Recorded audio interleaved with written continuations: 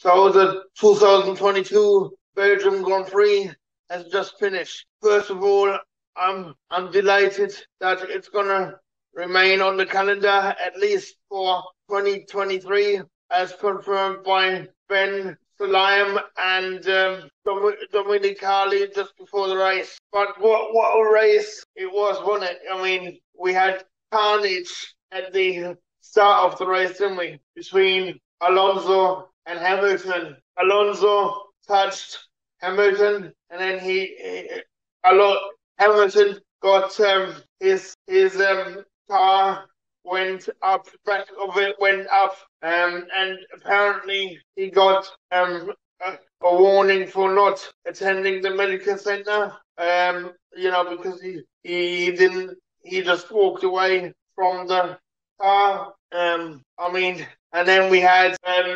Latifi losing it and taking out Bottas. Unfortunately, but what a cracking race it was, wasn't it? I mean, we had I was delighted for the Aston Martin team finishing 8th, coming home in 8th position for him.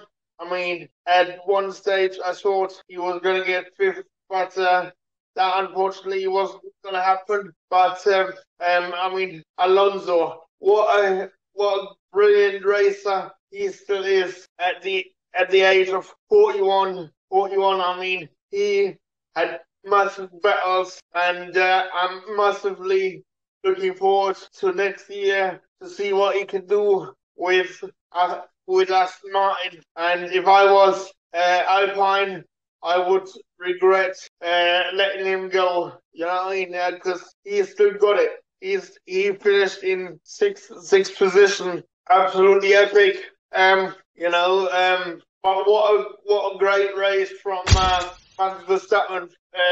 From 14th on the grid, I think it was. Winning the race. I mean, this guy is on another level, isn't he? And I reckon he's going to cruise to the world title this year, unless anything untoward happens. I mean, I hope not, but this guy is absolutely brilliant. George Russell did brilliantly as well, finishing in the top 5 again. Absolutely epic. I really did enjoy the race. Found it absolutely epic. There was some incredible battles on the track. Nearly all of them went relatively cleanly. I mean, that is what we need. This is why Spa circuit has to stay on the calendar for the long term, because this is racing. This is what I found. This is why I started watching Formula One. Well, actually, the truth of the matter is that I started watching Formula One because of Michael Schumacher. It is known as Michael Schumacher's living room. At least in Germany, but it has to stay. It really has to stay, and for the long term. Massive congratulations to Max Verstappen. I mean, that was absolute dominance. And I agree with Martin Brundle. I mean, it's a bit odd that Ferrari are asking their drivers about strategy calls and tire choices. I mean, they should be able to do that themselves, shouldn't they? Don't forget, if they do it over the radio, then their competitors will know the information as well, because they listen to everybody's, they listen to the broadcast as well, you know what I mean? So I reckon that they need to iron that out, but double podium for 1-2 for Max and Sergio. It's absolutely epic. And as I said, huge congratulations go to Red Bull and, Max Verstappen. And I don't think nobody can challenge him. I'm a bit concerned about Lewis Hamilton already kind of saying that he can't wait to see the back of this year's Mercedes car, the W13. But I'm hoping that he still can win a race this season.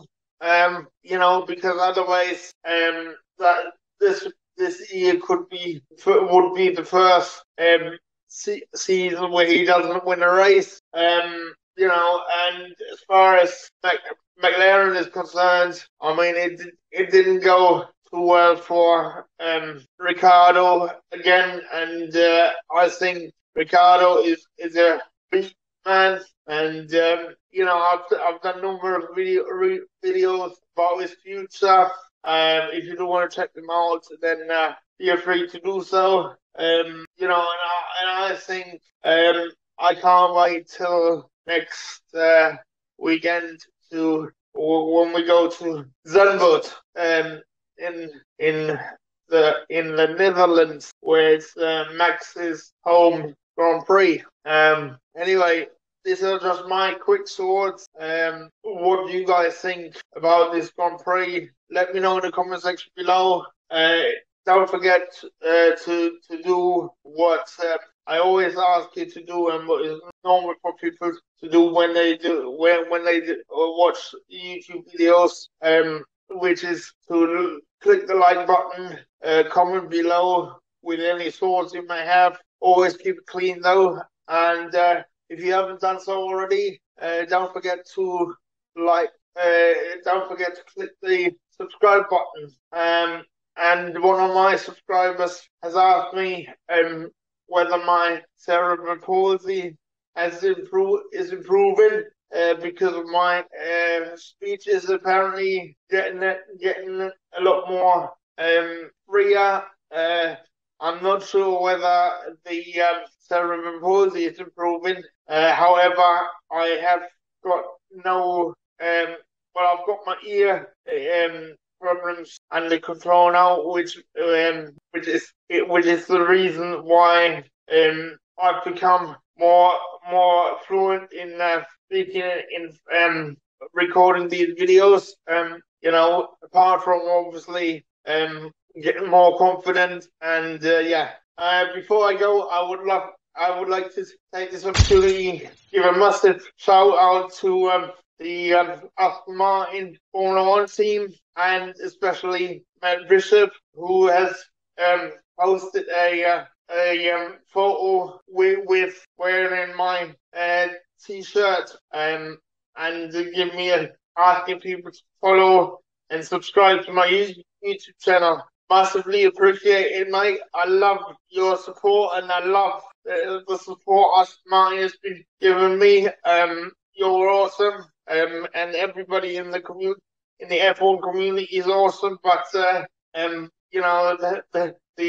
support from Aston Martin has been beyond my wildest dreams. You know what I mean? But good luck, and good luck for the next race. And I'll see you guys soon. Bye for now. Bye. I don't ever slow up. No, I don't take shit. I got no love for the fakeness. If you wanna play tough and wanna hate this, I'll always show up. I don't ever slow up. No, I don't take shit. I got no love for the fakeness. If you wanna play tough and wanna hate this, I'll always show up.